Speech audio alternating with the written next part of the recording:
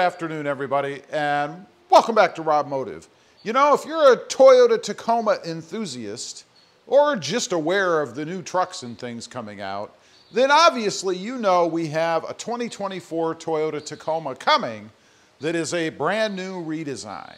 And there's a few things that I hope Toyota changes or fixes in this new truck. The old one is pretty much perfect, but there are a handful of things that I hope they take care of. Number one, let's take a look right inside the cab, and it is the driver's side grab handle. What's missing right here? We've got one over there, but we don't have one over here. You know, there is an aftermarket version that you can get, but quite frankly, it's a bit of a bear to put in. Does the job when it's done, but the install's not a whole lot of fun. Now, I know there have been pictures and things out there, but I haven't really seen whether or not Toyota is going to give us the driver's side grab handle. I don't recall ever seeing it. Correct me if I'm wrong, I don't think it's there. Next up, acceleration lag. For me, probably the biggest problem with the Toyota Tacoma. And what I'm talking about, and I'm sure you've experienced this if you own a Tacoma or have ever driven one for any period of time, I'm talking about when you step on the gas and there's a lag. There is a pause between when it seems like what you're telling the truck to do by hitting the accelerator and it actually responds. Of course, there's a fix for that, the pedal commander, but I hope the new truck does not have that issue. In other words, they get rid of the lag. It's going to be very interesting to see with this new 4-cylinder turbo whether or not it's instantaneous. You know, I drove a Ford Ranger. It's been a few years ago now, but it still had a bit of a lag in the gas. You know, I've always been sensitive to that. When I jump in the truck, I'll give it a little extra oomph to see if it goes. That 4-cylinder Ford Ranger was still kind of a dog, and I hope that Toyota doesn't give us the same thing.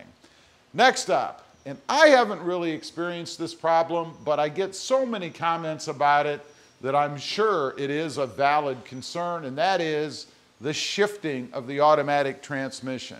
Seems to hunt gears, never stays where it needs to be, hardly ever rides in 6th gear. Now, I think this is a problem that is more predominant in an area that has a lot of hills and stuff. That's where I hear about it the most, or people that have commented have told me they experience it the most. And I think the reason that I don't experience it is because I live in a valley. I'm in deep South Texas in the Rio Grande Valley, and we don't really have a lot of big hills here. It's pretty much flat. So I can't discount that it exists because I hear so much about it. Hopefully, with this new 8-speed transmission, Toyota is going to take care of that. I can't imagine that they won't, but we'll have to actually drive one to see, I guess. Next up, speaking of transmissions, the manual transmission. You know, I had a 2020 Tacoma. It was a TRD off-road. I ordered it specifically with the manual, waited 5 months for it to come, and then was very disappointed. I expected a modern manual transmission, something relatively smooth. Yeah, I know it's a truck, but just because it's a truck doesn't mean it can't have a nice, silky, smooth transmission in it, like the Honda Civic over here has. It seems that Toyota hasn't done anything to improve it. It's probably the same as it had been for years and years, and frankly, I'm very surprised that Toyota is even continuing with a manual transmission. I don't look for it to survive throughout this whole next 4th generation model, but hopefully, they have perfected it a little bit more, or at least brought it up to standards in things like the Civic manual. I'd buy another one if they actually made it fun to drive. No more clunk, no more reverse in the wrong place, just crazy little things. Hopefully, Toyota's new manual takes care of that. The bad thing about it is that there are so few of them, and I'm sure that's going to continue, that you're not going to be able to just go to the lot and test drive one. You'd actually have to buy one before you could experience it. We shall see. Next up, increased storage. It's another complaint that I hear about a lot on the channel is the lack of storage inside the Toyota Tacoma. Now, there is still some in here, don't get me wrong. We have the glove box and we have some behind the seat storage and we even have a little bit underneath. But Toyota has been taking things away. They took away the cubbies in the bed. One of the coolest features I think that the Tacoma had. I don't know why they took it away. There's still room for it. In my 2020, I actually cut the hole in the side of the bed just like they would have had they manufactured it that way and put that little cubby back in. I hope they give us something like that again. This is something else that I have not really seen in the new Tacoma. You know, they have those storage bins. It's an option you can get that kind of take up part of the bed and go in on the sides. It seems to me that they got rid of the storage so they could charge extra money and push these aftermarket type storage bins. Hopefully they give it back to us. Now, I have kind of a bonus picky one here, and that is seat poles in the back seats. You know, this is just a little pet peeve of mine. You know, we used to have them in the back, and then for some reason, like the cubbies, Toyota decided to remove them, just not to provide those straps. And I'm sure it's probably a money-saving endeavor.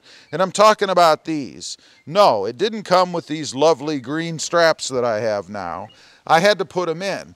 And the funny thing is even though Toyota took them out, took them away from us, they still left the threaded holes back here, so you could actually put one in yourself. I like that.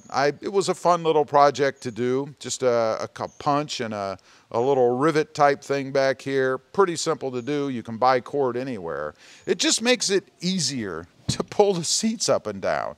And I know you can grab it from the side, but as I've mentioned in other videos, my problem in doing that is putting lateral force on these little hinges down here.